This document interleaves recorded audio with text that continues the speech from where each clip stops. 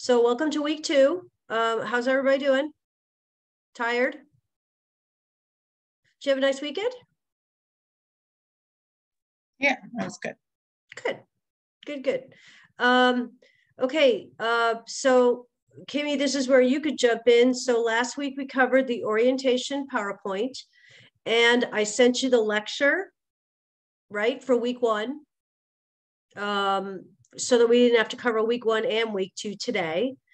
So that's up to you to be, reviewing it.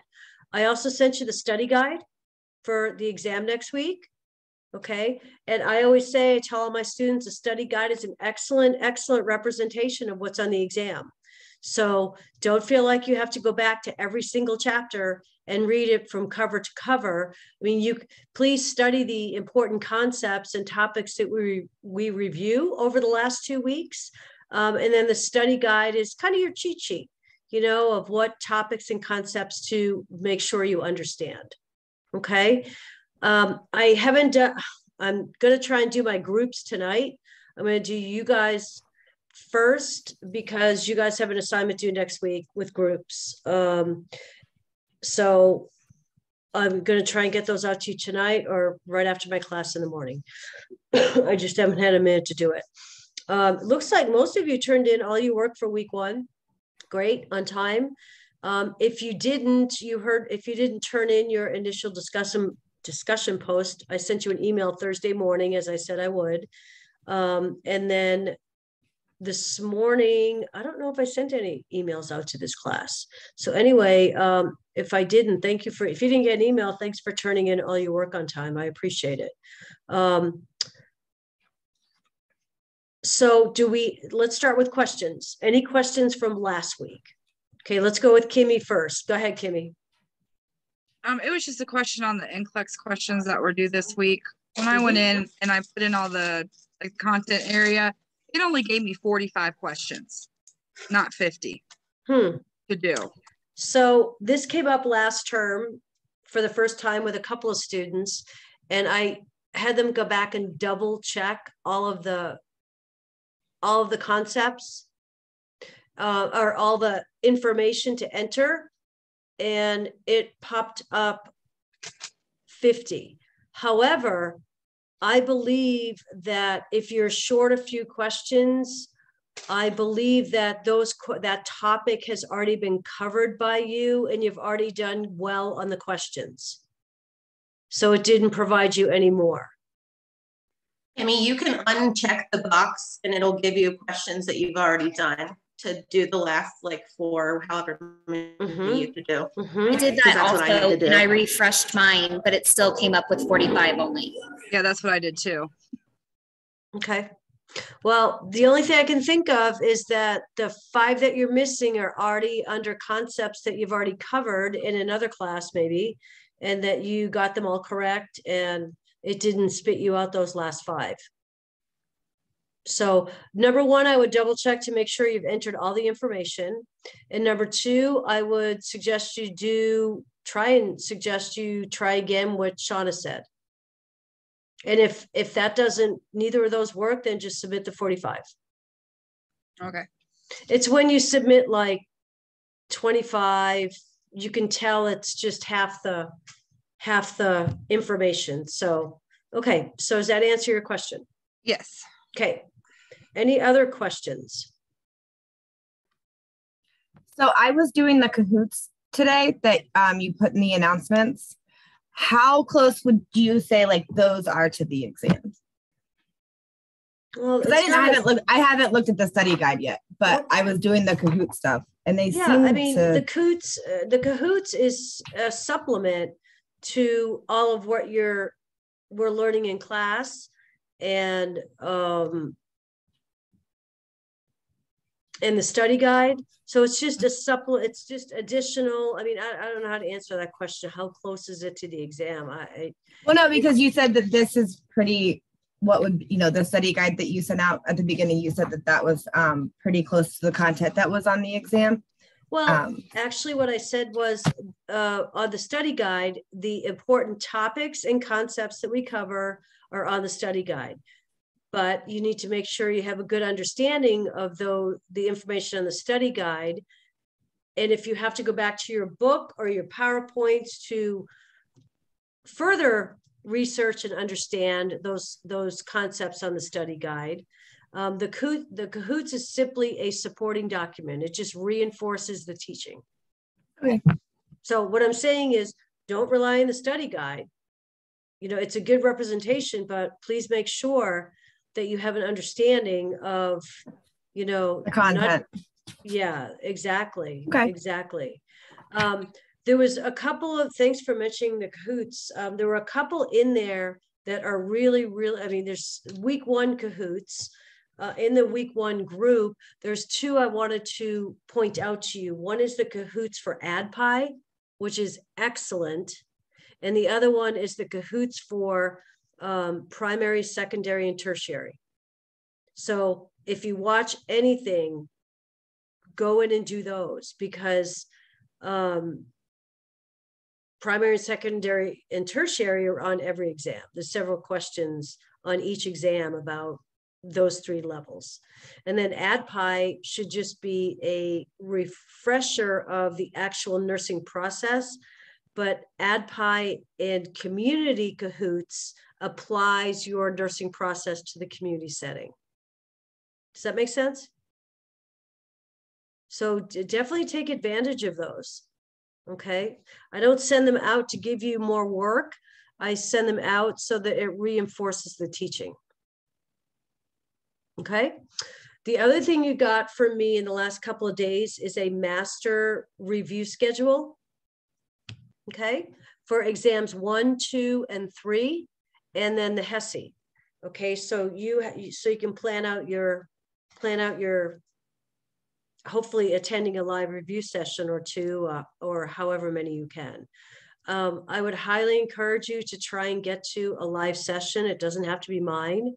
I think there's 4 for each session, or 4 for each exam.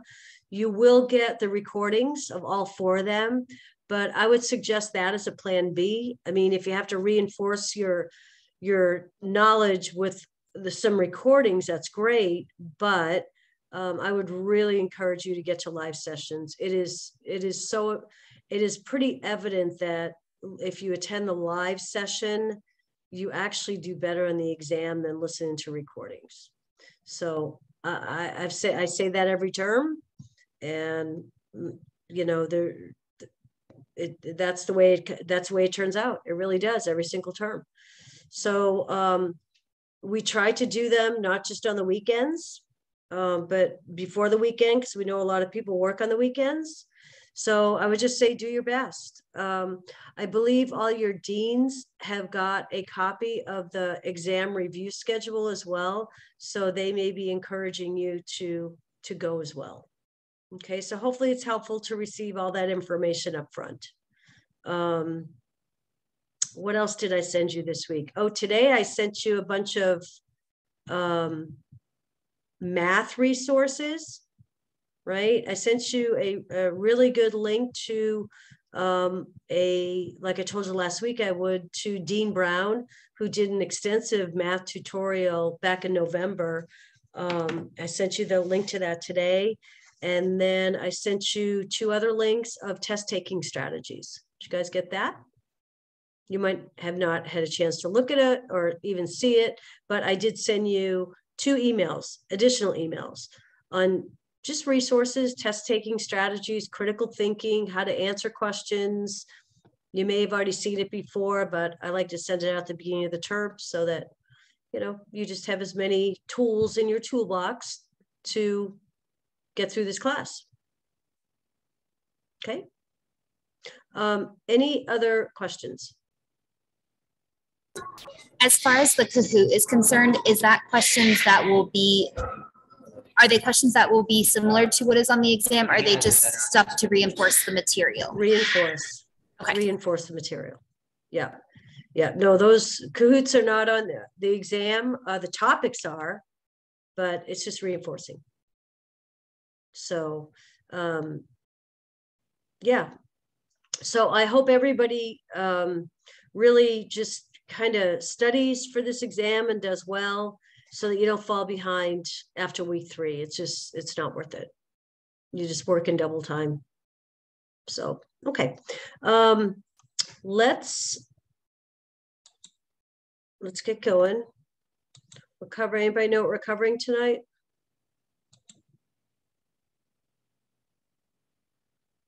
Nope. Okay. Let's see. All right, we're covering chapters 18, 19, 20, and 31. Okay, family development and family nursing assessment. And these are all headers on your study guide as well. Okay, so those of you who had your study guide, you can follow along as well. Family health risks across the lifespan, and the nurse in schools. Okay, so I've sent you the PowerPoints. Hopefully you had a chance to review them, and hopefully you had a chance to review the objectives. Did you guys understand the message I sent about the 2 student learning activities that are in each chapter? They have there's a student case study, and there's I think it's called a participation, or what is the second? We'll see it in the book, but it says at the bottom of the student exercise, they're just additional exercises in the chapters to reinforce learning. It says go to Elsevier to get the answers. That's what I've sent you, is the answers, so you don't have to go looking back at Elsevier. Okay, so let's just real quick review the module for week 2. You got your reading, we just went through it. Got your book. Discussion question 1. The only thing I will tell you is please read the directions, because you have to pick 3 of the ailments, common childhood ailments. Okay, for all 3, you have to do signs and symptoms. Okay, well, let's see, choose 3 above ailments, discuss signs and symptoms for the health condition, right? Or discuss health consequences if you choose teen pregnancy, seatbelt safety, and helmet safety. Okay, so that's 1. But remember, each of the 3 ailments needs its own educational plan, a 6-point plan that you would use to teach parents. Okay, so don't pick 3 things and then do 1 education plan. And each one needs its own. Okay, and again, make sure you have your initial posts in by Wednesday night, and then your peer responses are due on Sunday. Okay. There's your NCLEX. We'll do the live attestation. Let's see what questions we're answering tonight. Define primary, secondary, tertiary. Give example of each one. Okay, so we'll be looking for that. Okay, and then for the following week is the case study, the Healthy People 2030. Your group's going to be assigned 1 of 3 case studies. Group A is going to have case study 1, Group B is going to have case study 2. You just need to get together, split it up, and turn it in. It's not a hard assignment. It's more to expose you to this Healthy People 2030, which is what we're moving towards. We're past Healthy People 2020. Okay. And then next week is exam. Oh, so Saturday morning, Friday night, Saturday morning, I will have the exam ready for you to download. Since you guys are a Monday class, you'll have to make sure it's downloaded by Monday. Right? You guys know that drill.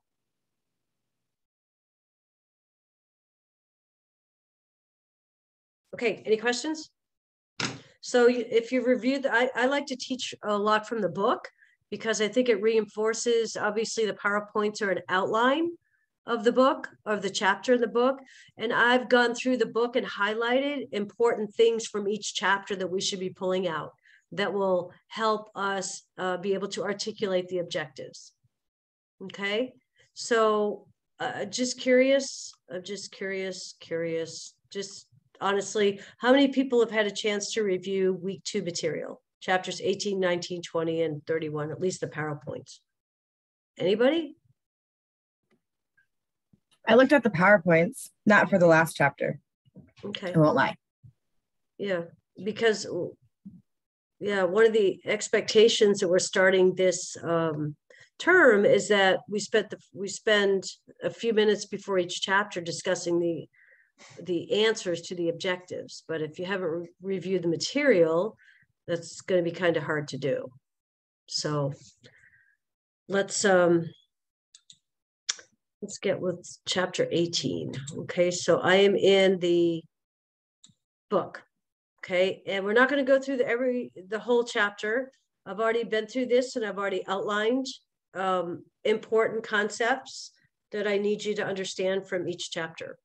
Okay, so I'm not sure we're going to be able to do this right now if nobody's reviewed the information, but so after going through this chapter, you can go back and look at the objectives, and you should be able to explain, identify, describe, work with. You should be able to you should be able to articulate this. Okay, so we are talking about family development and family nursing assessment. Okay, so in the hospitals or in your clinicals, you're probably used to doing individual assessments. Is that correct?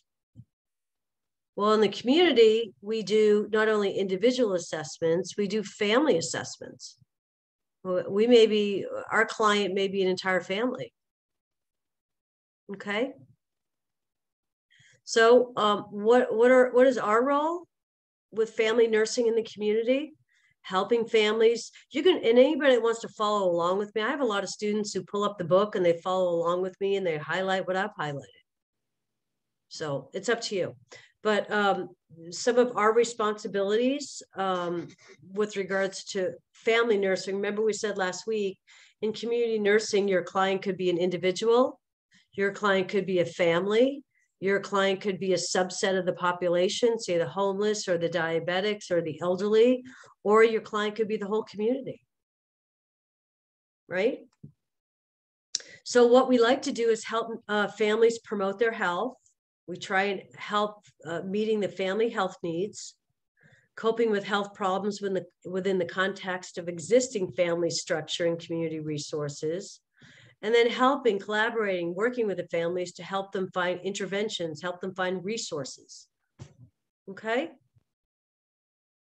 So family demographics, what is it? What is the definition of a family? Right? There's no definition right now of a family. It's whatever they say it is, right?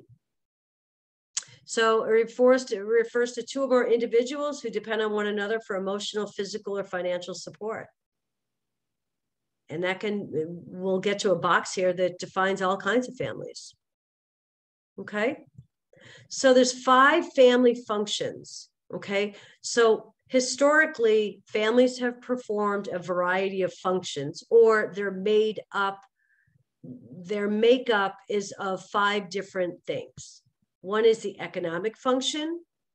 One is the reproductive function, socialization, affective, and healthcare.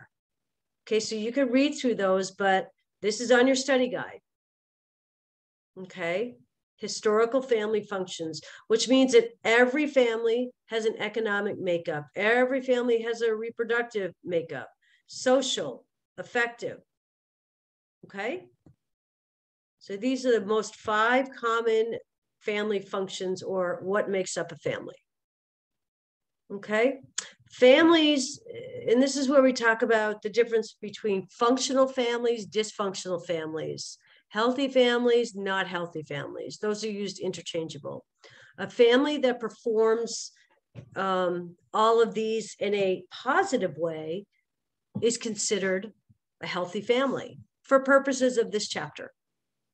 Okay, so let's take economic function, for example. Family income is a substantial part of the family economics. Okay, so for example, let's say you have a family that can afford a house, can afford a car, can afford to save for retirement. They make sound economic decisions. That's considered health, one of the healthy functions, right? But what about a family who is living in poverty? Both parents are unemployed. They have difficulty with food security. Okay, that's considered not a healthy family for their simple financial status. Okay, so that's how I want you to look at the rest of them. Okay, so we know that families have evolved over time. Okay, some have become more important and others less important. Okay, so within families, we look at the relationship function and we look at the health function. Right? So the relationship is how people get along. Okay. And then the health function is what is the physical and mental health of family members? And when we're talking about families, we refer to family structure. What is family structure? Okay. Family structure is the family structure is what are the roles of the family? Are you the mom? Are you the dad? Are you the kid? Are you the dog? Are you the aunt, the uncle, the grandparent? That's what's determined with family structure. So we have family function and we have family structure. So the structure is, how is that family structured? Who's who? Okay, what's the role of those people in the family? Does that make sense? Okay, so family function and family structure. We have to know the difference between those. And I'm only going through the parts that I've highlighted because I've already gone through this book several times. And so we're going to skip through lots of stuff. Okay, there's a few concepts we need to pull from each chapter. Okay, here's some, Bach 18.2 is interesting. It's family structures. What might a married family look like? What might a single parent family look like? What might a multi-adult household look like? So just some examples.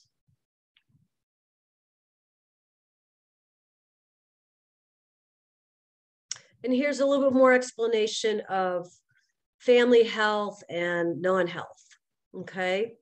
So health professionals, we tend to classify families in two groups, healthy families, non-healthy families. Same thing, functional, non-functional, okay? So when we talk about the health of the family, right, it really does more, it focuses more on the mental health of the family, not so much the physical health. Okay. The other synonym we can use is balanced families, unbalanced families, all that, they all mean the same thing. Okay, but the importance is to recognize what are the characteristics of a healthy family. And here they are in box 18.3. We need to know this. Okay, so when you're doing a family assessment, you need to be able to identify after your assessment, is this a healthy family? Is it a semi-healthy family? Is it a non-healthy family? Okay, and the one thing that when you read through these 12, what jumps out at you? Have a look at these and just tell me what you see.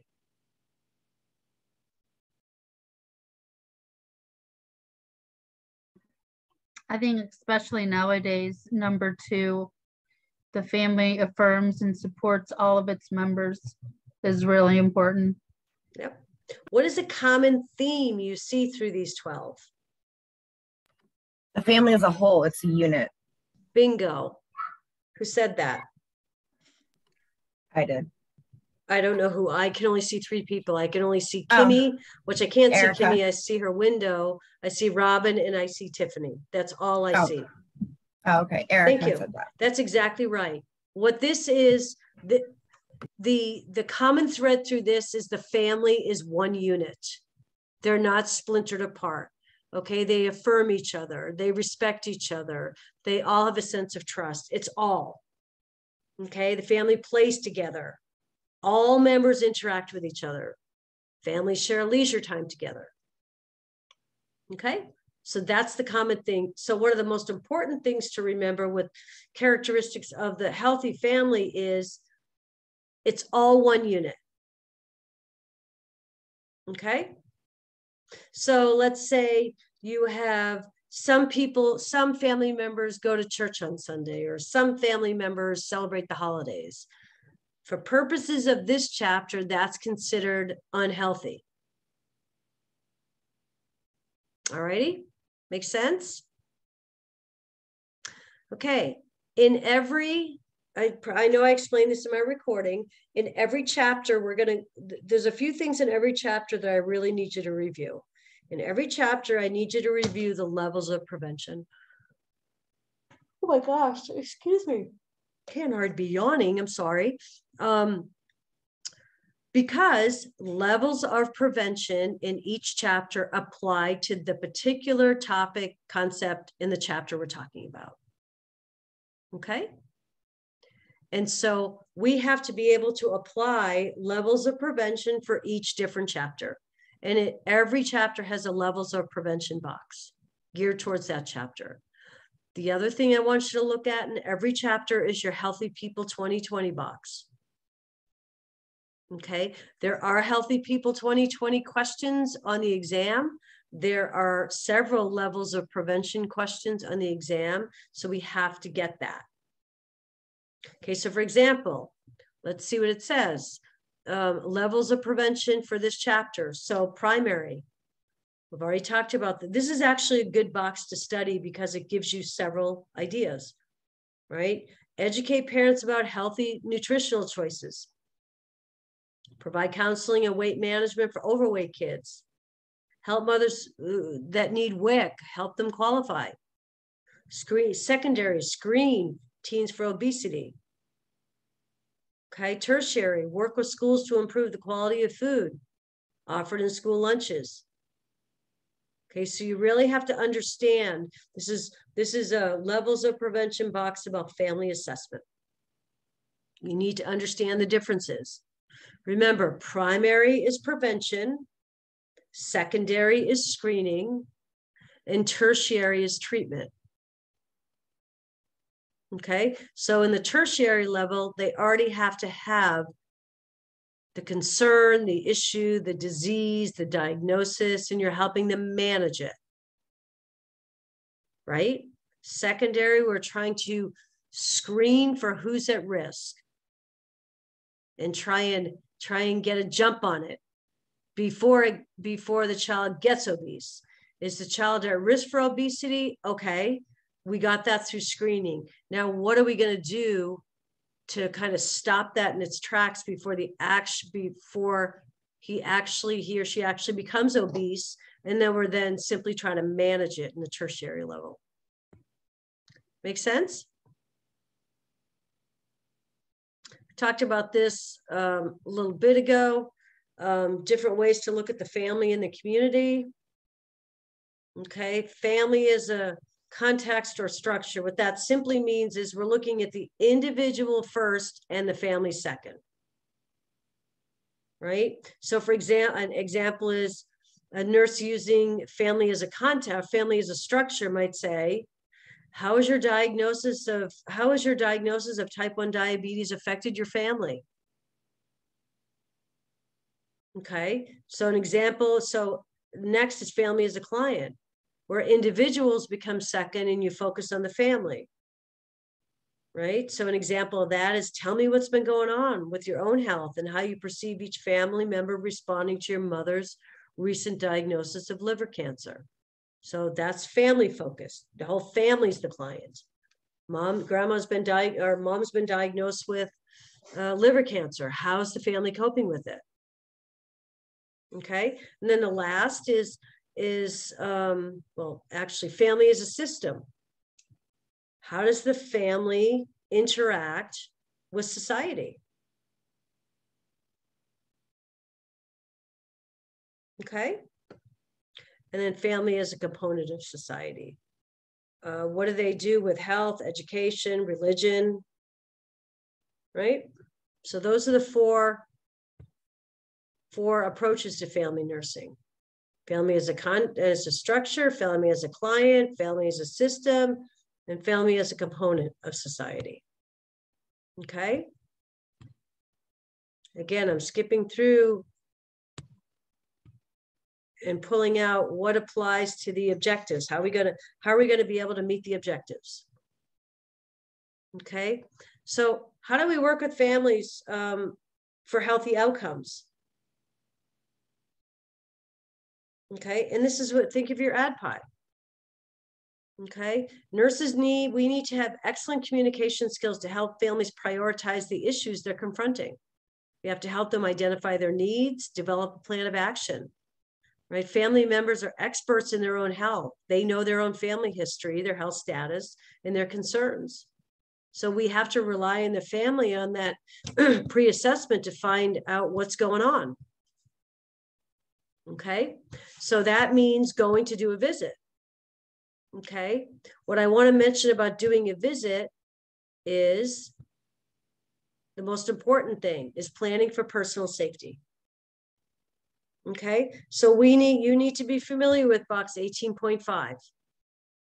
Okay. Our home visiting safety tips. And this is also on your study guide, right? Safety first. We need to know the neighborhood we're visiting. Can we do it alone, or do we need an escort? Is it a high-risk community where we need additional planning? Okay, so home visiting safety tips. Really important that you know this.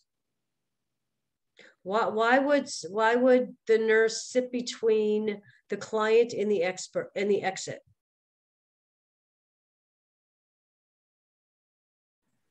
To be able to get out quickly if something happens, client becomes aggressive. Mm-hmm. Mm-hmm. Okay, so please know box 18.5.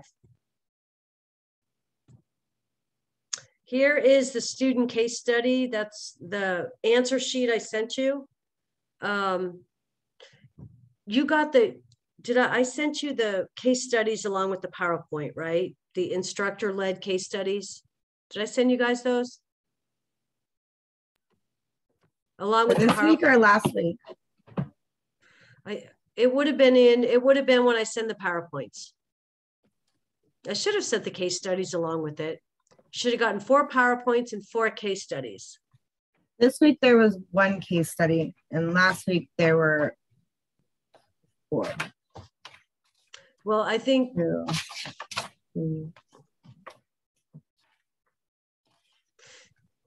I'll double check the announcements, because there's 2 types of case studies. One is an instructor-led case study, which I like to send to you because it has all the rationales.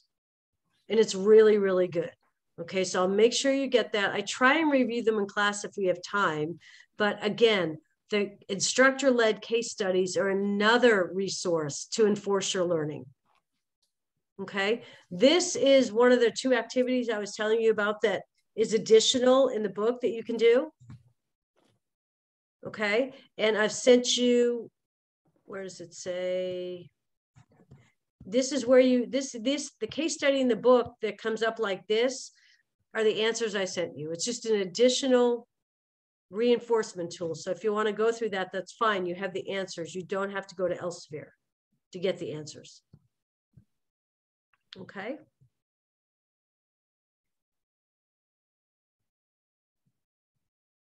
Okay, how do we do a family nursing assessment? Right? Obviously, we have to do a nursing assessment to be able to develop nursing interventions. Right? So think about, try and step out of the hospital clinical setting and think about, we're dealing with a family now, not an individual patient. Okay, so we have to be able to use the nursing process. Right? So we identify issues, we identify strengths, we identify what kinds of interventions what might be looking for, and we have to involve the family in this process. Okay. So a family nursing assessment is an ADPI. It's the beginning of your ADPI. We're just doing it with a family in the community setting. Okay. One of the assessment models we want to talk about is the Friedman family assessment model. This is the most common assessment model. We're on page 305. Okay, and this one draws heavily on this structure versus function framework. Okay, it's a big overarching approach to family assessment, right? So they view families as a subsystem of society. Okay. So the family structure, which is the organization of the family, how's the family made up, and the family's functions, which are activities, and the family's relationship to other social systems is the focus. Okay. And what I'd like you to know about the Friedman model is they assess based on 6 broad categories. Okay. And these are them: identifying data, developmental family stage in history, environmental data, family structure, and so on. Okay. So those are the categories that the Friedman model uses. So be familiar with the Friedman model. And then we get to, I'll always stop at the levels of prevention in Healthy People 2020. Okay, you can read through these. I'm just highlighting them. These are specific to families and family nursing. Don't worry about this at the beginning. EMC, FP, MH. This is where to find those in Healthy People 2020. They're just categories. I just need you to know what they are. Okay. For example, number 1, increase the proportion of parents who use positive parenting and communicate with their healthcare providers about positive parenting. That's a Healthy People 2020 goal. Remember, on exams, when you get asked a Healthy People 2020 question, let's say you got asked a Healthy People 2020 question on family nursing. The correct answer is only in this box. Okay, you may think of another 20 things that could be in here, but they're not. Okay, so please, I cannot stress enough. Healthy People 2020 questions only want to know what's in this box. They don't want to know what you also think is a good idea. If it's not if it's not identified in their objectives in each chapter, pardon me, it's not a correct answer. Okay. So that's chapter 18. Do we have any questions about family assessment? Again, I covered topics and concepts that meet the objectives, that meet the study guide, that meet the PowerPoints. Okay. Trying to keep everything really, really focused. Okay. So when you go back to study for the exam, please study the highlighted parts of the chapter. Make sense? All right, let's keep going. Family health risks. There's a lot of family health risks, right? Because the family may include an infant, toddler, young kid, middle-aged kid, high school kid, college kid, adults. So we're talking family health risks, a lot of them. Okay. And by the way, this chapter outline in each chapter, this is exactly the way that the chapter is outlined. So this is just a quickie view of what's coming up in the chapter. Okay. Again, you got to look at your objectives because that's what I'm covering. Okay.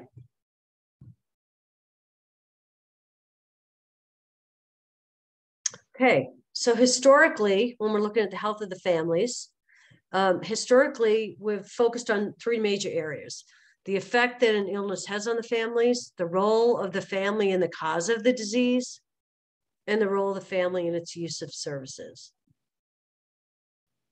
Okay.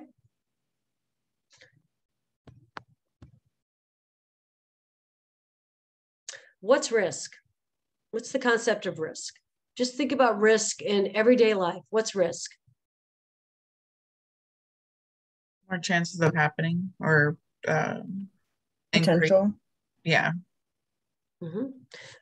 So we're talking about health risks. The concept of health risk refers to factors that are predisposing or increasing the likelihood of ill health, right? That's really important in family health, right? So we need to always pay attention, and we'll talk about these as the term goes on, with environmental and behavioral factors that lead to ill health with or without influence of hereditary. I think of substance abuse when I read that. You know, you may not have a hereditary history of substance abuse, but I don't know, the environmental and behavioral factors that take place in a family may cause that. Okay. There's only 2 objectives for Healthy People 2020, and it tells you what they're related to, family and health. Okay, I'm on page 312. So, Professor Marvel, I have a question. So, the chapter that you are going through, I have like different chapters. So, chapter 18 for you is like chapter 20 for me. That is true. It took me a while to figure that out. Healthy People 2020 going through, I have Healthy People 2030. So is that the same concept we're covering right now? Or? So this book is based on Healthy People 2020. We are introducing you to Healthy People 2030 in this class. Okay, but this book is built on Healthy People 2020. So I don't have 2020 in my book. The portion that you're reading, Healthy People 2020, that highlighted in your book, my book is Healthy People 2030. The book we have access to on Vital Source, is that the one you're talking about, Tech? Yes. That's not the book that you're showing right now in class. Just so you know. So we're like, it's going to take time to go back and find which chapters match up. And I tried to access it 2 different ways. And one of the ways told me I didn't have permission to access it, where you can get like the key points and all of those things broken down through all the Elsevier books. It says we don't have access to that. So, and then when you, what book do you, what book, hang on 1 second. All right. Okay, let's go back. Here's your module. Where's the syllabus? We can't see your screen. Okay. I'll share it in 1 second. I'm just going back to the syllabus. So there's one 5th edition, and then there's a 6th edition. Okay. So you guys don't have access to the 6th edition, right? Just the 5th? That's what I'm double checking. We have access to 6th because like what I'm saying is I don't have Healthy People 2020 in my book. I hope that's the same concept we're covering. If not, then we're Yeah, it is. We have 6. We don't have the 5th. And you're teaching off of the 5th. Okay. And so here in your, let me share my screen. Because your 18 is program management, right, Tech? Yes, 18 is program management. Yeah. Yeah. Okay.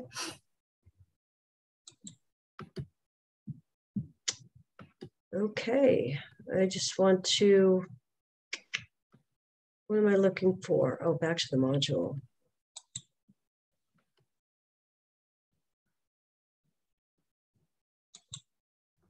So let me go and check in your student view.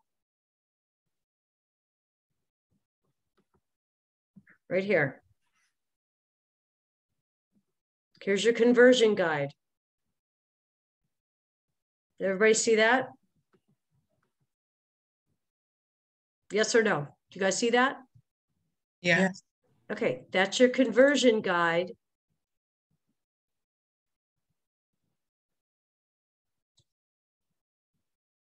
Okay. Where is the, rest of it. See, it's the difference between the 5th edition and the 6th edition. Okay, so that's a conversion guide. So in the 5th edition, oh, here it is. It goes all the way down. Okay.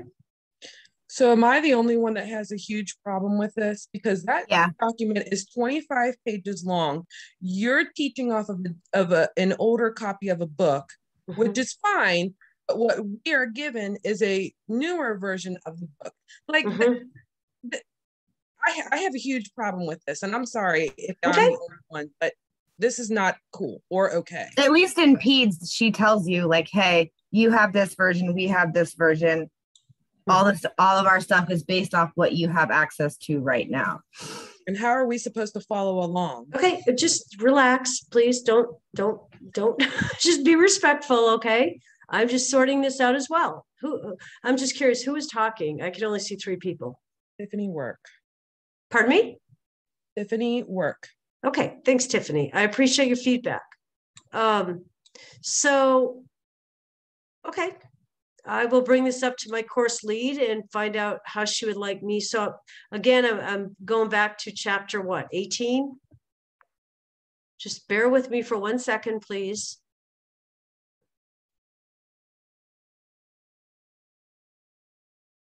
Okay. I see what you're saying, and I will bring that up to my course lead and ask her how she would like us to do that. Because that's what a conversion guide is. So you guys have access to 6, and we're teaching from 5. Okay. I think part of the concern is the same like objectives on Healthy People 2020, the same as Healthy People 2030, because if we're studying Healthy People 2030, that's in our book, and it's different than the Healthy People 2020, which the test is or exam is based on, then we're not studying the correct information. Okay. Agreed.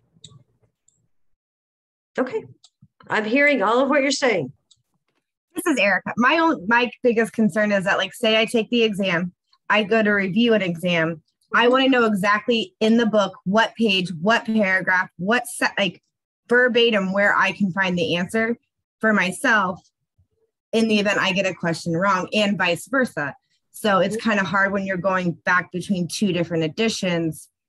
It's still the same content, but when it comes to testing and exams, I want to be able to say, well, this is why I chose this answer, because on page 596, paragraph 3, it says this.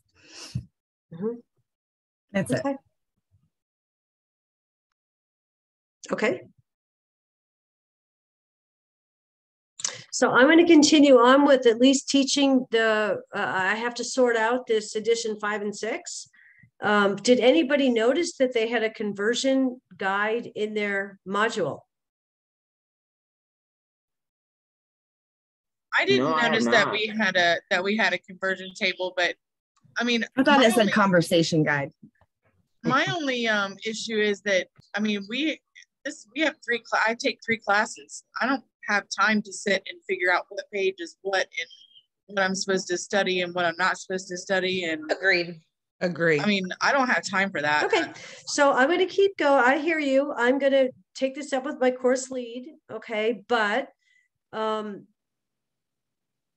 highlighted portions in the book that I'm using, these aren't 2 separate books. These are, well, they are 2 separate books, but the topics are the same. They need to be, most topics are the same. They just are found in a different page on the, does everybody have the 6th edition, or does anybody have 5? This was in last term too. I know that people in last term had the book that was online was not the book that they had access to. For community? I didn't hear that. Yeah, so like some people actually went out and bought an entire different textbook with their own money just to be able to follow along. Yeah, I didn't know that. I was not aware of that issue. There was no conversion guide last term. So, I have a question. You knew that, not you specifically, but like for next term, that would be nice to know for your next term. Go ahead, Stephen. Is there any way you can send us the PowerPoint you are using for this class? I send them to you every weekend. Oh, okay. You have week 1 and week 2 PowerPoints. Okay. I mean, is it the same as what you use in the class? Mm-hmm. Mm-hmm. Okay. I teach based on the PowerPoints. So I go through the PowerPoints and I pull out the information in each of the chapters that support the concepts in the PowerPoints. Does that answer your question? No. My question is like those that you highlighted, the same PowerPoint that you highlighted with the yellow ink and the green, is that the same PowerPoint you posted first week? That's her book, right? Oh, so okay, that's your book. So the PowerPoints are a summary of each chapter. And then I go through the PowerPoints and pull out the concepts that we need to know and go to the book and highlight those sections. Oh, okay. Okay. Okay. So I would encourage you guys to just hear me out in the lectures about the information and topics that we're talking about. And then you can go to, is everybody going from the 6th edition? Does anybody have the 5th edition? Anybody? Okay. But what's important to understand is the topics we're covering and not so focused on the page numbers. So if you have to go back to the book and research more, you don't have to go through 25 pages. You have to go through in chapter 18 what you didn't understand or what you want to read more about. Okay, this isn't asking you to go in and cross-check everything. It's going, I'm covering what I'd like for you to know. And what you don't understand, you can go back and say, okay, it was program planning. In edition 4, it was, or 5, it was 266, and 6, it was 318. So I wouldn't get too bogged down on page numbers. It's more understanding what I'm teaching. And then if you're not understanding it, then you need to go back and use this conversion table. But again, go ahead. The page number thing comes into effect where it's like the first week, because this is the first time I'm aware of that the conversion guide has been pointed out. And so like the first week of class, I'm reading the wrong material. So now I get to go back and make up the readings for the correct time. Yes, looking at your PowerPoints and stuff, but as you said, those are just reinforcement of the book content. And that was what my week 1 lecture was as well. Yeah, right.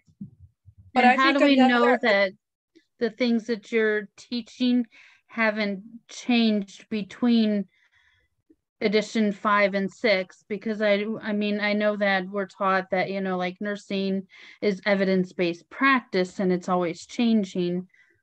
So how do we know that it hasn't changed between the 2 editions? There's been, the concepts and the topics are the same in both editions. They're just found in different places and more was added into edition 6. If we cover it, I think you guys are making this, you're just, I know you guys are busy. I know you guys are overwhelmed, but please just go with me on this. Okay. I just want to cover topics and concepts. Okay. And what we're not understanding, I will help you find in edition 6. Let me talk to my course lead and find out how she would like me to proceed, because this is going to happen with all the community classes this term, all 12 classes, sections. Okay. Yeah, one last question. I'm sorry to waste this time because it's very important, but so in the exam concept, do we supposed to be testing in healthy people 2020 or 2030? We're going to be testing in healthy people 2020. That's the problem. The book doesn't have, my book doesn't have 2020. My book is only 2030. Okay. That, I think that's the point we were trying to make, is there's no 2020. Okay. I hear you guys. So I guess to just make it and summarize up, I'm sorry, this is Tiffany Swallow, so I just want to make sure. You're saying that 2020 is the same as 2030. They just changed the last two numbers. The content is the same. No, Everything is the same. And anything is different that you're going to cover, or no?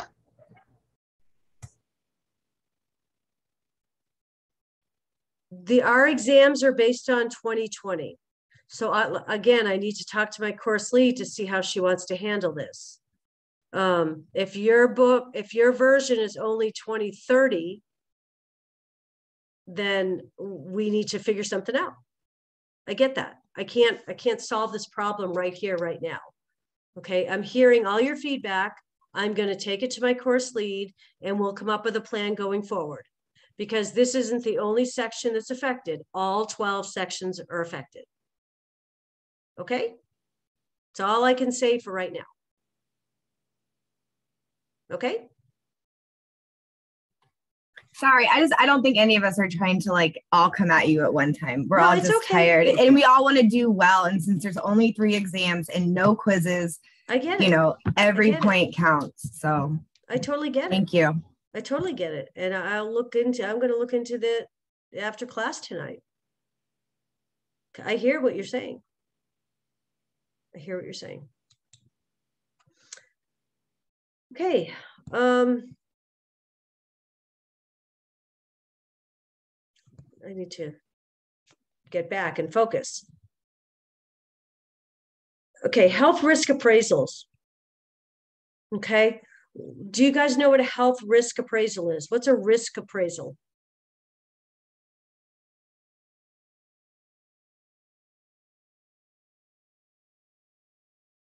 Anybody? Is it like a form or something that you like fill out to figure out if you're like at high risk or medium risk or low risk? Yep. So a health risk appraisal refers to you're assessing for the presence of risk factors. Okay, so what is the likelihood that you're going to get cancer? What is the likelihood that you're going to have a heart attack based on risk factors, family history, genetics? Okay. What is health risk reduction? Right? Health risk reduction is making the assumption that you are reducing your risks. As you reduce your risks, you will decrease the probability that something's going to happen. Right? That's risk reduction. Correct? Okay. And then what is a family in crisis? What does a family in crisis look like?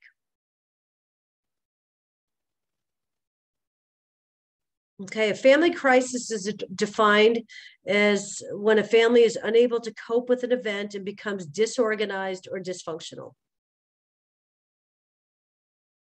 Okay, so the demands of the family situation exceed the resources of the family.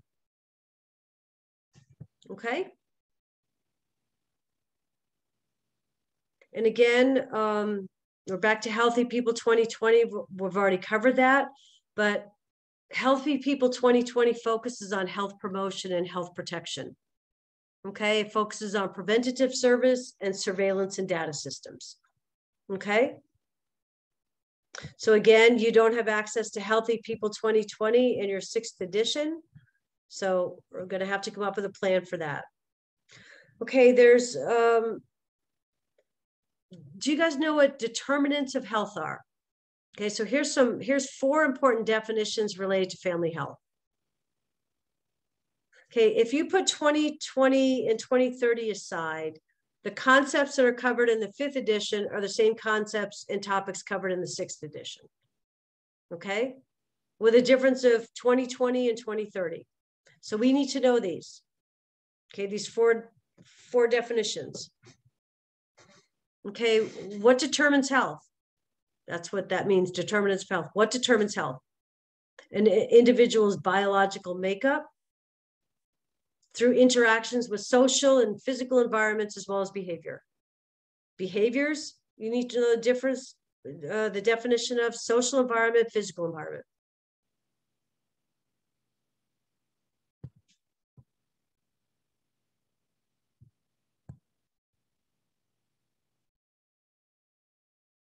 How do we do a biological health assessment?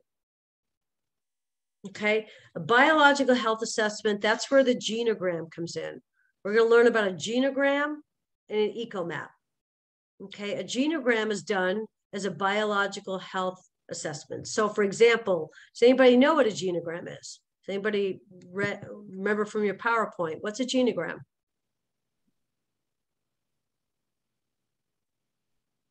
Anybody? Isn't it like where you go through like your family history and see what illnesses they have? Yep. Yep. Yep. So one of the most effective techniques for assessing patterns of health is through a genogram. Okay. You go back 3 generations and do a family history. Who died from what? Are you going to have a cardiac risk or substance abuse risk? Okay. Breast cancer risk. So you could go back and develop 3 generations worth of information so that you can identify what health risks are potential for you, your kids, your relatives. Okay, it identifies patterns of illness. Okay, so it looks like this. Okay, so you start up on the top here, and then you start to go down generations. Okay, and figure out what was going on with everybody. Okay, and these are usually done because genograms they're done with people that have died or have been diagnosed with something that's kind of unknown to their family. Does that make sense? Because if you already know your family history is full of cardiac, then you're already predisposed, right? If you know your family history maybe is obesity, then you're going to be already exposed to those health risks. Okay.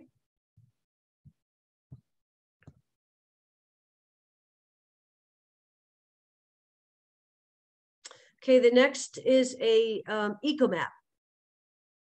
Okay, so an ecomap is in an ecomap, what is the social structure of the family? So for example, it's an environmental risk assessment. Just trying to get the circle right here. So this is an ecomap right here. So your family's in the center, and what's their relationship with everything in the community? With each other, with family members, with sports, with recreation.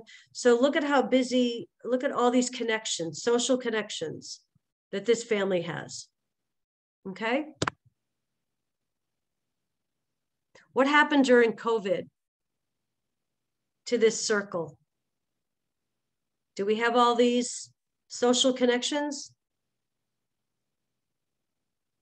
Nope. Families were pretty much confined right here. Does that make sense? So an ecomap is your social connection to your community. So we look at genograms, biological assessment. Ecomaps are your environmental assessment. So those are 2 terms that you want to know. Okay. Looks at social risk, your ecomap. Relationship with society, social risks. Are families introverted, extroverted? What risks are associated with each one? Okay.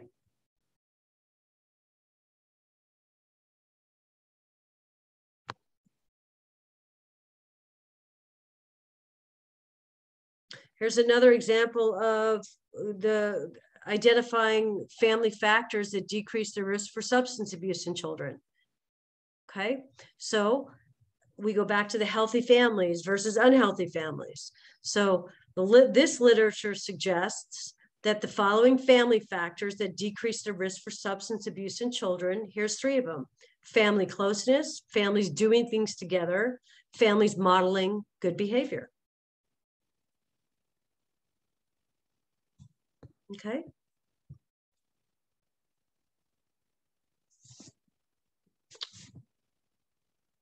Nursing approaches to family health reduction. So home visits. In community health, we say that home visits are one of the most important tools you can have for doing your ADPI, doing your nursing process. Like you would go into a patient's room and do a full head to toe assessment.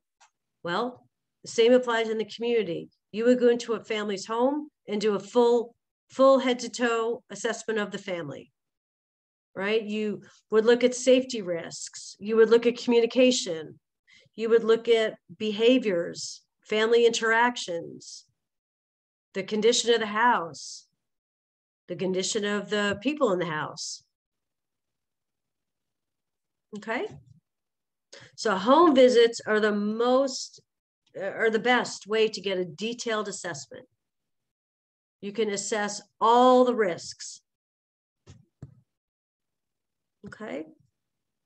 And then what we need to know is table 19.2, which would have to look at the conversion to see where 19.2 is in version 6, but we need to know the phases and activities of a home visit. Okay. You have 5 phases, and I'd like for you to be able to identify, you know, if you were given a question and said, the nurse is doing a home visit, here's what she's going to do. Which phase is that? Okay, is it in the initiation? Think of ADPI here: initiation phase, pre-visit phase, in-home, termination, or post-visit. Okay. And I'm not going to, I mean, I'm kind of going through this quickly because it doesn't sound like a lot of people prepared. And so I'd like for you to do some work on your own as well, with kind of doing your own research to meet these objectives, to be able to answer these objectives. And then the rest of the chapter goes through all these different phases. You don't need to read the rest of that if you understand this. Okay, so table 19.2, and then it goes on to summarize every phase. Okay.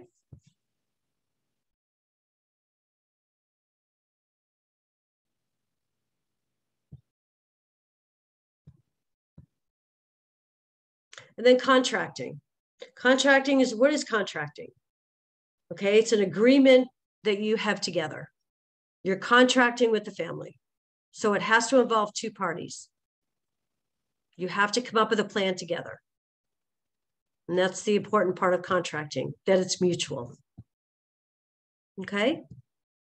And they have phases and activities of contracting. Again, table 9.3, we need to know this. If you're given a question that says, here's what's going on with contracting with a family, here's the stage we're at, which phase is this? Is it in the beginning, working, or termination phase? Again, think of ADPI.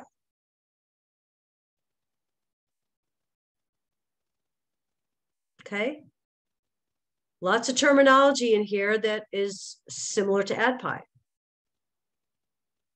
Your beginning phase is your assessment phase, right? Coming up with a plan, assessment, planning. Your working phase is your intervention.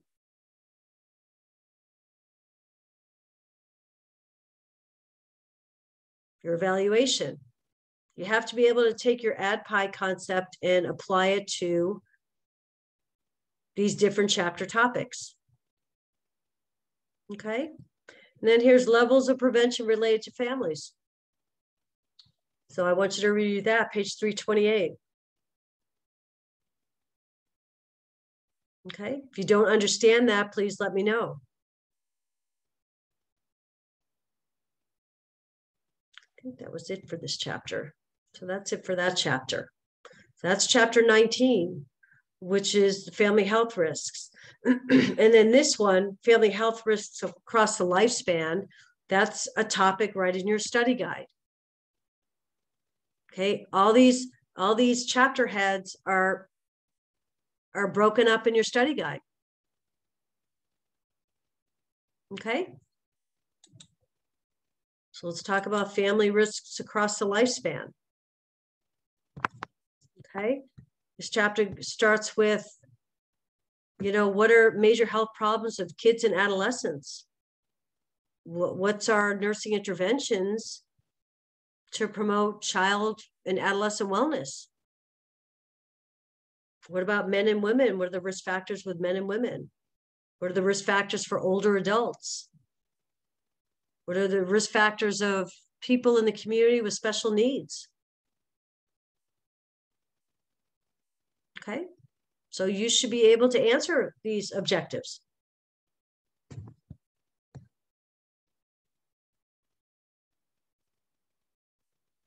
Okay, there's a nice little summary of how important children's health is as it relates to major public health issues. Right? The health and well-being of children has a significant impact on the future of the country. Right? We need to make sure kids are getting immunized, getting regular dental care, regular medical care, primary care visits. Right? Kids without insurance are at a much more disadvantaged state. Okay? So young kids, because physical, cognitive, behavioral changes are occurring so rapidly, it's even more important to be focusing on making sure these kids are healthy at early ages. Obesity is a huge problem, right? Obesity rates in American kids have risen to epidemic levels in the last couple of decades. Big problem. I started in the schools for 20 years. It started out pretty low key, but you know, the last couple of years before I retired, did lots and lots of education with kids and families. Okay, box 20.1 is something we need to know. What are the family recommendations for obesity prevention? So if you're given a question about, you know, I don't know, select all that apply or pick one, select all apply. What are some recommendations we would talk about with the family for obesity prevention?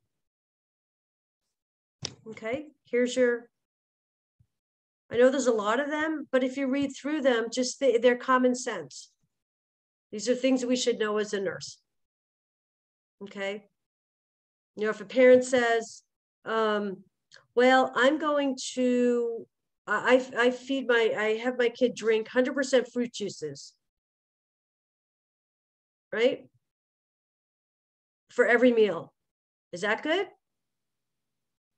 No. So they're common sense things. No, what would, if a parent said, they drink fruit juice all day, that would be an opportunity for you to do some education.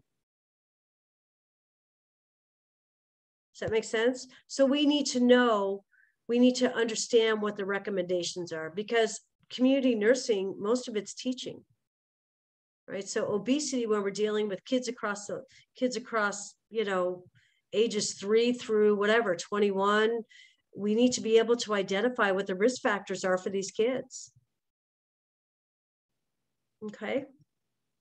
And then injuries and accidents, right? This is for kids.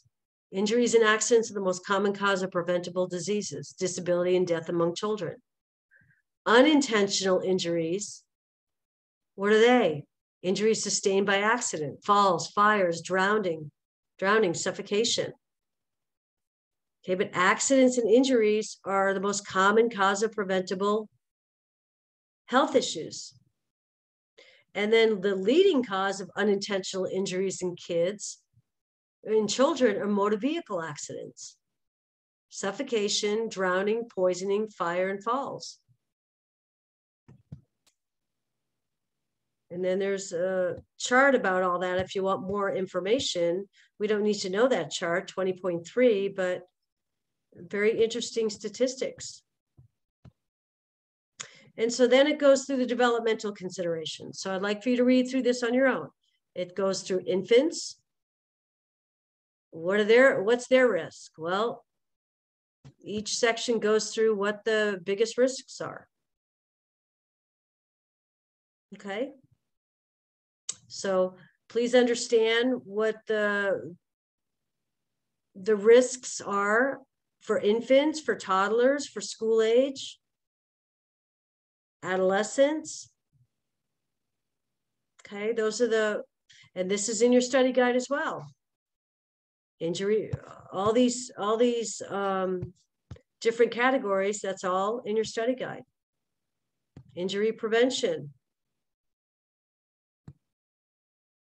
Okay, believe it or not, you need to know about playground safety. Let's say you're the community nurse and they're building a new park. They just got a grant and they're building a great big playground outside the rec center.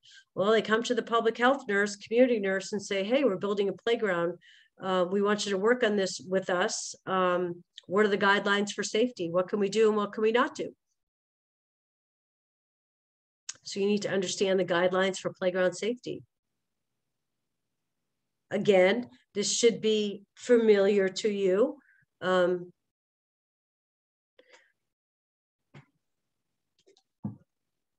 mean, obviously, playgrounds should be surrounded by a barrier to protect children from traffic.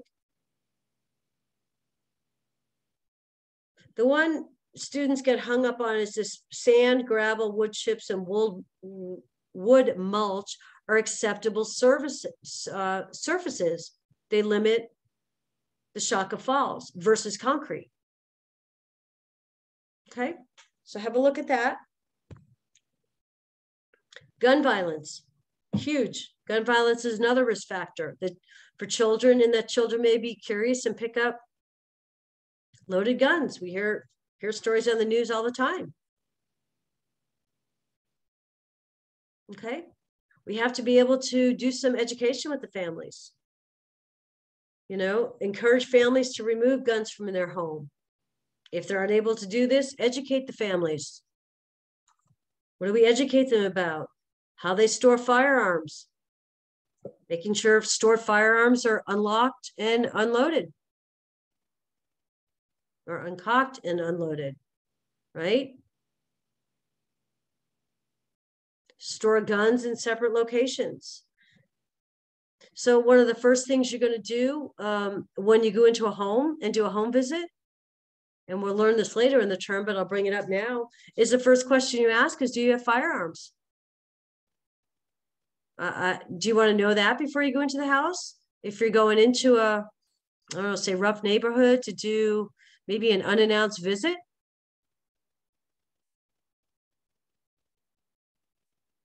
So you want to know if they have firearms. If they do, you need to find out where they're stored. You need to see where they're stored. Is it secure? Or are you just putting yourself in danger? Okay. And then with kids, there's lots of talk about behavioral problems, right? ADHD, substance abuse, elimination problems, conduct disorders, delinquency, and on we go. Autism, anxiety, depression, bipolar, lots of issues going on with kids as a result of behavior. Okay. And then what we know is because of improved, let's say, technology, medication, treatment, diagnostics, people are living longer. What do we get with people living longer? A huge increase in chronic health problems. Huge. Okay.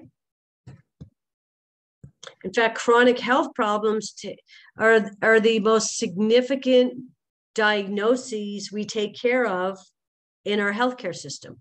Chronic diseases. Okay, then we have to be careful of our kids that are very compromised. Okay, they have chronic health issues and they need routine care. Part of our assessment when we do with the family is, are the parents able to meet the needs of their kids? Can they get them to doctor's appointments? Do they have issues with transportation? Do they have issues with money that they can't, don't have a car? They can't get transportation to appointments. I mean, that's a problem. It's part of your family assessment. Can they meet the needs of their kids? A lot of kids that are very compromised may need physical therapy, occupational therapy, whatever, speech outside the home. Can they, or in the home, can the parents, are they capable of making multiple appointments, keeping multiple appointments? That's something else that risk has to be assessed. Okay, and then they talk about asthma being a chronic disease, and how many kids have asthma now. Okay, what do we do for asthma? And then here, page 341, it discusses all the interventions we can do with kids with asthma. So again, I want you to read that section. Smoking, right? What do we do? What do you do if you go into a family assessment and there's a house full of smoke? What do we do? We got to work with those families to try and, the long-term, the end goal is a smoke-free environment. What can we do to help those families? Smoking cessation programs, educational material, educating the family, right? Parents should be offered, it's right here, educational programs dealing with the negative effects of smoking on children, especially kids with asthma. Interventions to stop smoking. I mean, you don't really think of these things when you're kind of in your clinical settings in the hospital, but remember, you've stepped out to the community and are in people's homes, and now you're making assessments about the environment they live in. Okay. You're also assessing immunization status, environmental health hazards. Do they live in a neighborhood that's near a railroad or an airport, or is high pollution, or possibly near water that potentially could be contaminated? I mean, the community risks are by the thousands. Just depends on how your community is, how does your community function? Okay, this we need to know. We need to know the 5 examples of federal legislation that have influenced the health of adults. Okay, this is in your study guide. Okay, we need to know the difference between the Older Americans Act. I'm just reading this. The Americans with Disability Act, ADA, the Patient Self-Determination Act. This is right in your study guide. You don't have to write this down. Family and Medical Leave Act, and Personal Responsibility and Work Opportunity Reconciliation Act. And in the study guide, there's a paragraph about these 5, and it gives you a one-liner of what each of them are. So if you're given a scenario, you have to be able to determine which federal legislation would apply. Okay. And then it goes through and gives you a little bit more explanation of what each of them are. But the study guide, I think, does a nice job of summarizing them.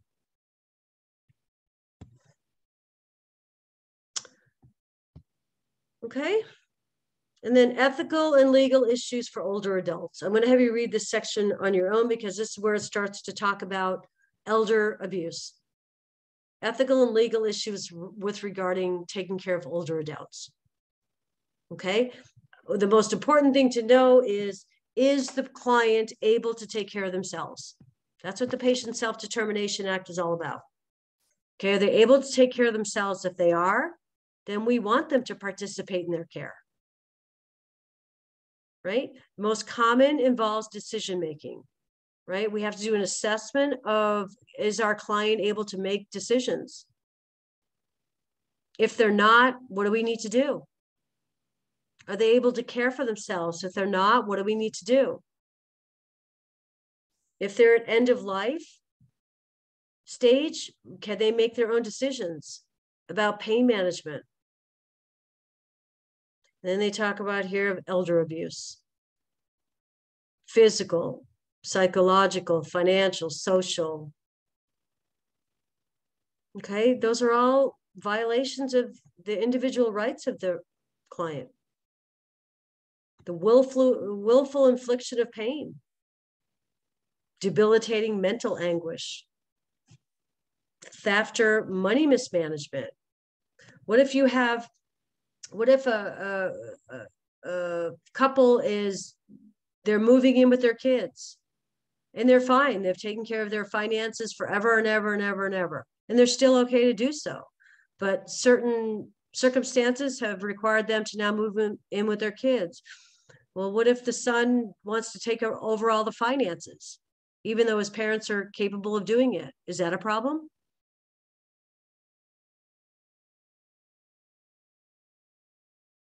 That's a yes or no question. And why is it a problem? It is a problem. Why is it a problem?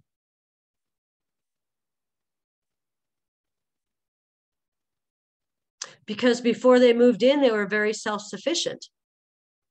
And now all of a sudden somebody else wants to take over their finances. That's a red flag for potential financial abuse. I mean, how many times do we see those awful stories about the elderly getting taken advantage of? Right? And again, the last part of this chapter covers chronic illnesses. So I want you to go through and read about major health issues and chronic disease management of adults across the lifespan. So it goes through chronic illness. Here's your Healthy People 2020 box. In this book, it's page 345, and the objectives are relevant to major health issues and chronic disease of adults. Healthy People 2020 is also represented very nicely in your study guide. Okay. And then you'll have to go through the rest of this chapter to what are risks across women, men. There's a few more categories. Here's your levels of prevention. Okay. So this is kind of a big chapter, and women's health concerns. Okay, you'll need to read through that. Reproductive health concerns, gestational diabetes. So these are all what, you know, you may get asked, what are the most common women's health concerns? Well, it's highlighted for you here: eating disorders, reproductive health, gestational diabetes, menopause, breast cancer, osteoporosis. You just need to rattle off, if you were to get a question, what are common women's health problems? There's 6 of them, 7 of them. And then men's, what are men's health concerns? Remember, this chapter is going across the lifespan.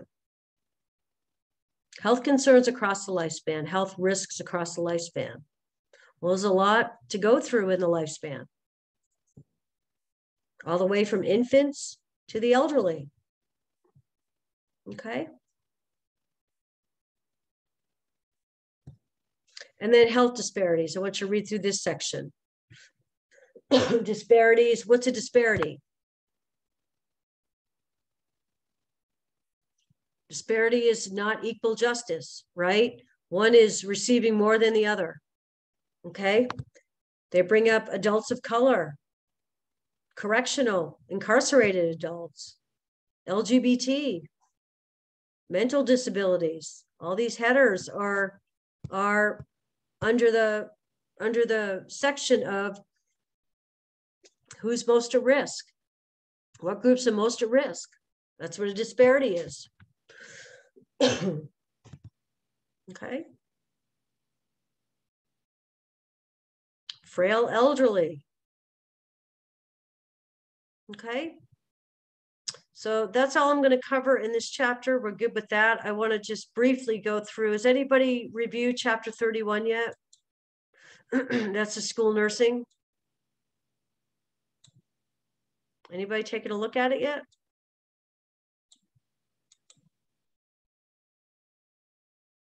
The study guide gives you a good section on school nursing and what we need to know.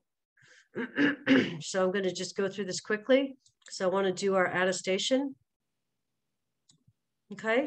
What's school nursing? Anybody know anything about school nursing?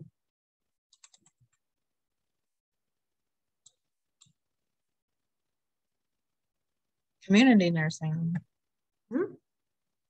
It's one of the hats that a community nurse wears. I wore it for 20 years. Loved it. Love school nursing. Okay. Okay, we need to know this. Table 31.1. What is the federal legislation that affects school nursing? Okay, we should know what these are. Section 504. This is also in your study guide. What's a Section 504? What's the Education for All Handicapped Children's Act? What's the Americans with Disabilities Act? Again, if you're given a scenario, what's the WIC program? What's the No Child Left Behind program? You're given a scenario, you'll be asked which piece of legislation would this fall under? So if your question was, children cannot be excluded from schools because of their handicap, school must provide the health services that each child needs. Let's say that was your question. Well, which federal legislation affects that? Or does that cover? Use Section 504 of the Rehabilitation Act. Okay. So we need to know those. Everybody has their scope of practice: school nurses, hospice nurses, home health nurses, occupational health nurses. Well, school nurses, our scope of practice is driven by the National Association of School Nurses, NASN. Excellent. If anybody's interested in school nursing or wants to know more about it, go to the NASN website. It's phenomenal if you want to know about what school nursing is. But don't confuse yourself and go to that website to study for the exam. Okay, let's keep it focused. Okay. And then roles and functions of school nurses. Okay, 40 years ago when I started nursing, nurses in the schools gave hugs, Band-Aids, right? And wiped tears.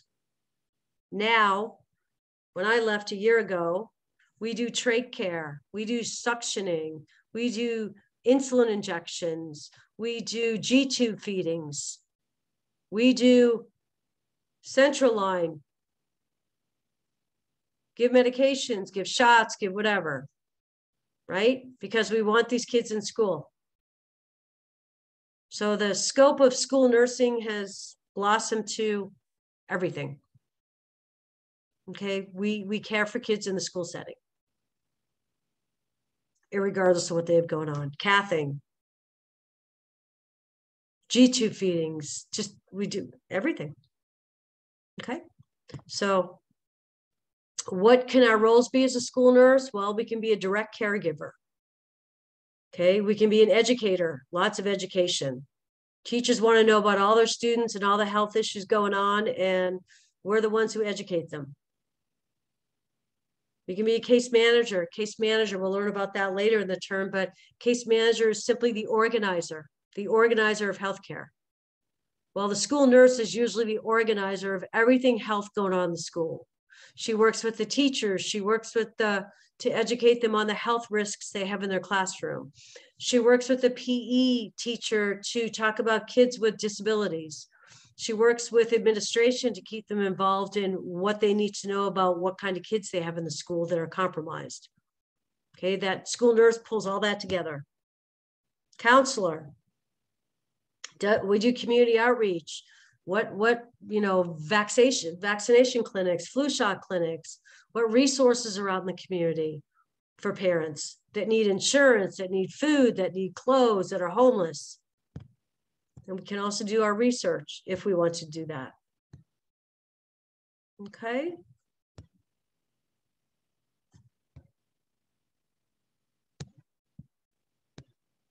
School nursing is really cool. Really cool.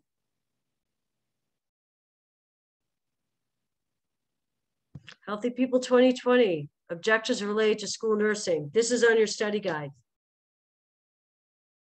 Okay. We need to know these. Okay. If you're asked a question, what are the objectives of Healthy People 2020? The only correct answers are in this box right here. That is it. Nothing else. I can't stress that enough about Healthy People questions. It has to be healthy people. Okay. Reduce the number of school days or work days missed among persons with asthma. That's what we did all the time. Our goal was to reduce absenteeism as much as we could. We wanted to keep the kids in school. Worked with parents of kids with asthma, newly diagnosed, getting them into doctors, getting them inhalers in school. The goal is keeping them in school. Okay, this is a nice chapter if you want, and I know it's a school nurse chapter, but starting on page 546, where it says levels of prevention in schools, this is an excellent read about a much more detailed description of primary, secondary, and tertiary. Okay, I know it applies to the schools, but you can apply it to everything. Okay, this gives a nice summary, gives you some examples in this visual in figure 31.2. Again, I know it's related to school nursing, but this is the most detailed. Every other chapter has boxes, has a couple of lines about each. This has a whole section on primary, secondary, and tertiary. And then it goes through and talks about it in detail. Okay, so primary talks about it in great detail. What kinds of things are in primary? Then it goes into secondary. So please, if you're having a hard time understanding primary, secondary, and tertiary, have a look at this section. Okay.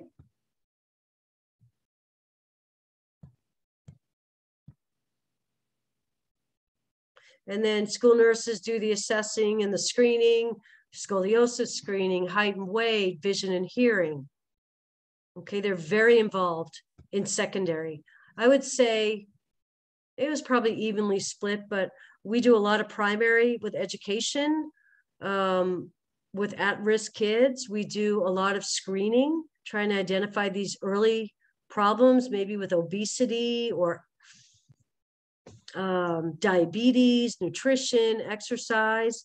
And then obviously we're screening for lice, screening for bed bugs, identifying abuse and neglect. This is all screening. This is still in secondary. That's why I say this is a really good section on primary, secondary, and tertiary. Violence at school. And then finally we get into tertiary, where we're using our nursing process. They already have asthma. They already have allergies. They already have seizures. So now we're trying to help them manage it. All right, reduce complications, reduce the progression. Okay, so excellent. This is the best chapter you have for thoroughly explaining primary, secondary, and tertiary. Okay, then it goes to the different kids who are autistic, kids with diabetes. You know, it's just, I've just highlighted the topic. You know, what kinds of conditions my kids have in school? Asthma, allergies, seizures, autism, ADHD. You guys know that. All right. So that's what I got. Okay, so that's a quick review on, but again, take a look at your study guide. Take a look at your study guide. Okay, and see what the school nurse section looks like. Read through that section of the study guide. What do you understand? What do you don't understand? Okay. Read through the sections of health risks across the lifespan. You're going to hear a lot. You're going to read a lot of what I've been saying tonight. Okay. So hang tight on the book issue,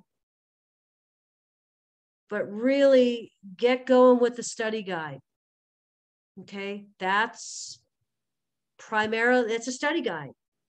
So primarily focus on that and start there. What do you understand and what do you don't understand? What you understand is crystal clear to you, great. But as you go through the study guide and say, oh, she kind of went through that fast, I need to go back and read that. Okay. All right, let's pull up our attestation. And it was, what is primary, secondary, tertiary, and give an example of each. So who wants to go?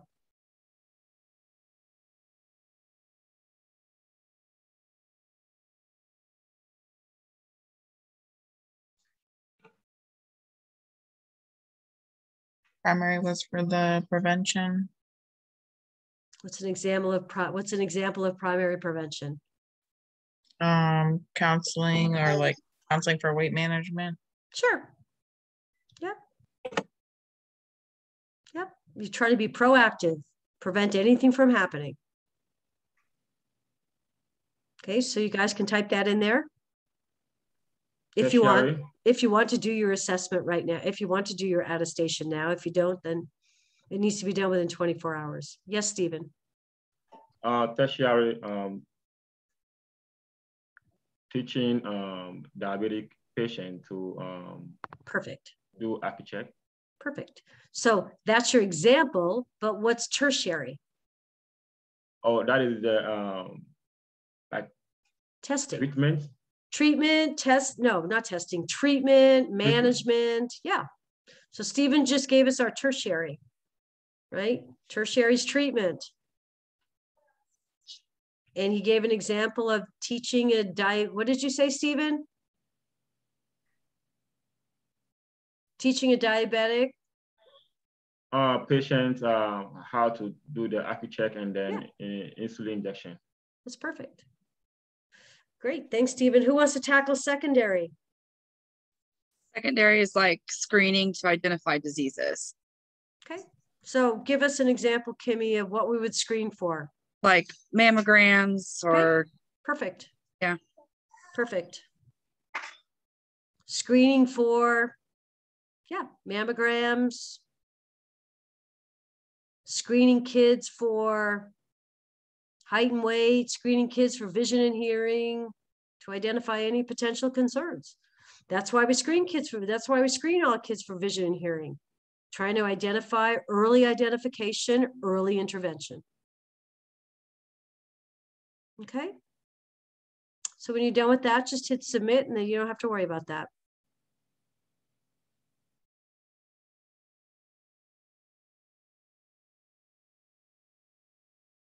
Okay, that's it for me. I'll stay on for anybody who has questions. I'm going to stop the recording.